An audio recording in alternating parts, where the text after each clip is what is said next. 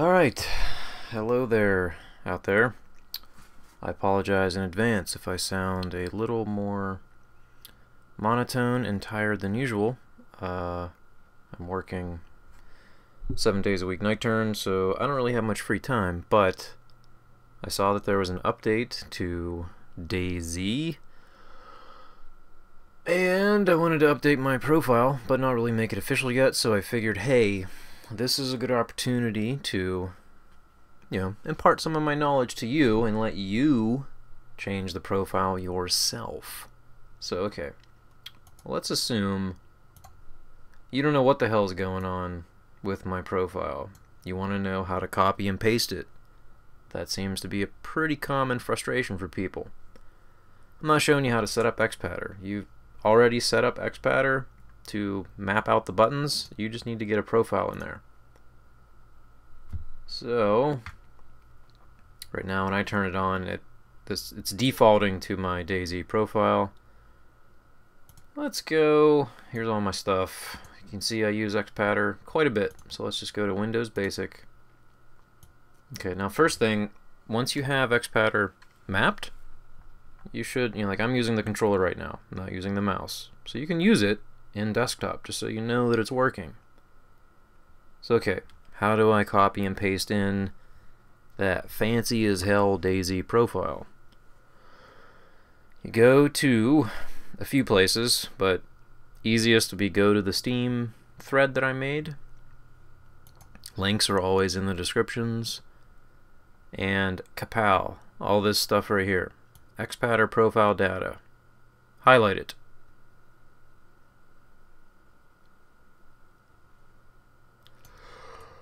And you copy. Okay, it's copied. How the hell do you paste it? Over here in Xpadder, this little notepad icon, click on that.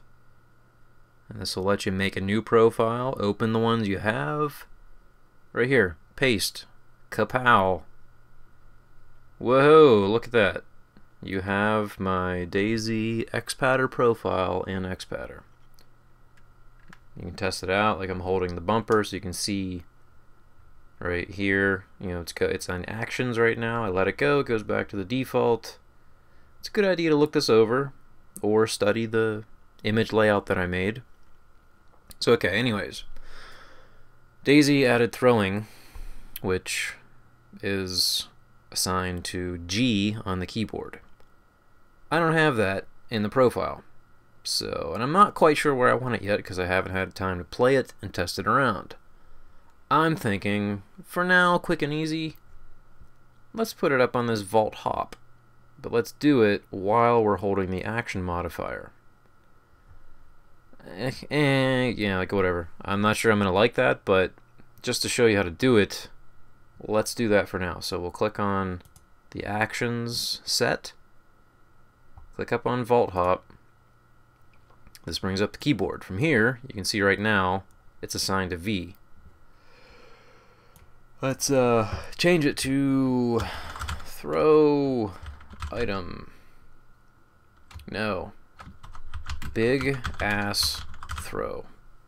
That's what it will be called. And that's going to be G. Big ass throw, the G. So now you want to click back onto the default. Okay, so we check it.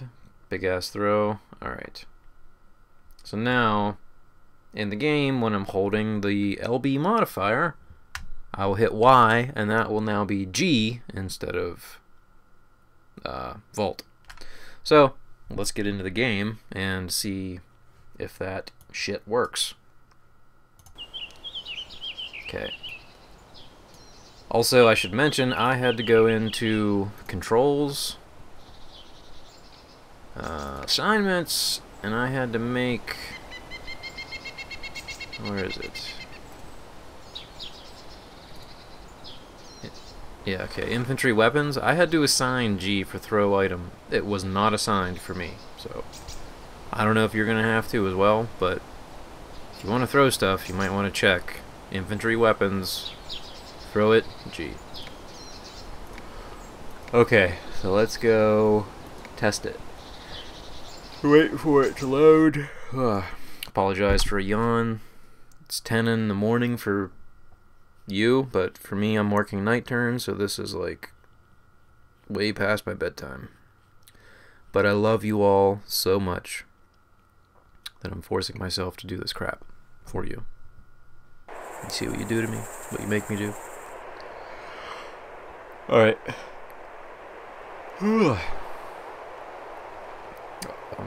Okay. Alright, there we are. So, let's... Okay, let's go... am I going to be booted from the server? Ugh. I'm not even going to get the chance to try it.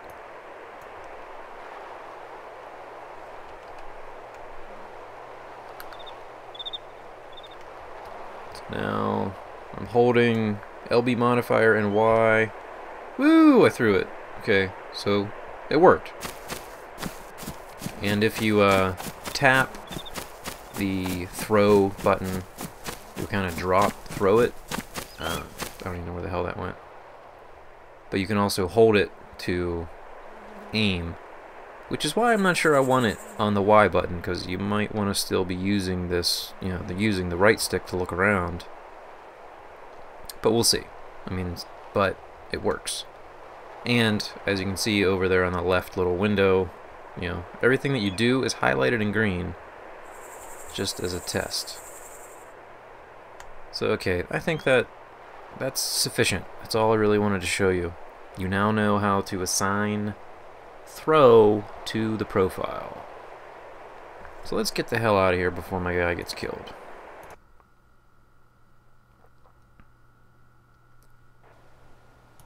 What else would I want to show you about Xpadder, since this is slightly different as a type of video? Alright, well, yeah. So this, like, you click on the view head, that has different commands, so nothing is highlighted on the keyboard. For that, you need to click into advanced. And then that's going to show you, you know, that I have it set,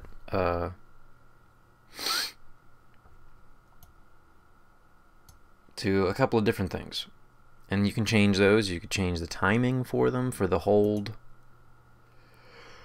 These are release zones and hold zones. So you do that if you wanted to have a tap and then you wanted to have a hold command.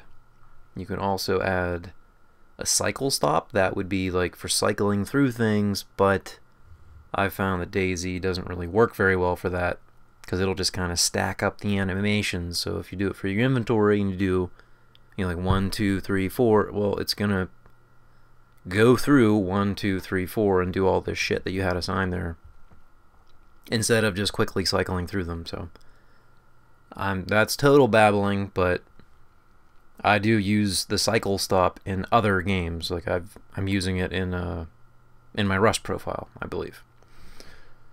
So that will show you, you know, just so you can see how to change some of that in there. The walk jog, I've had some questions about that. How do I change that? Well, that same thing, go into advanced, and this is a distance zone.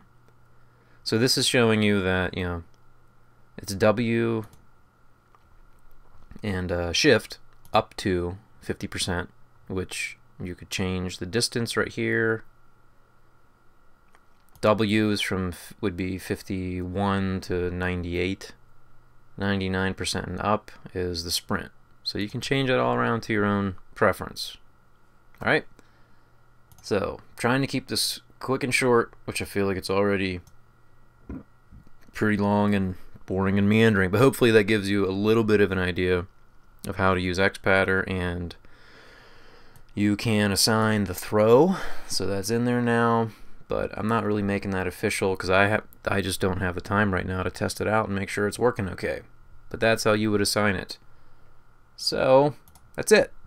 If you like this, you know, leave me a comment if this is a good idea. Instead of me just making a demonstration in the game showing you the profile, would you prefer that I try to, you know, open up the curtain and let you see behind, see how it's actually working in Xpadder?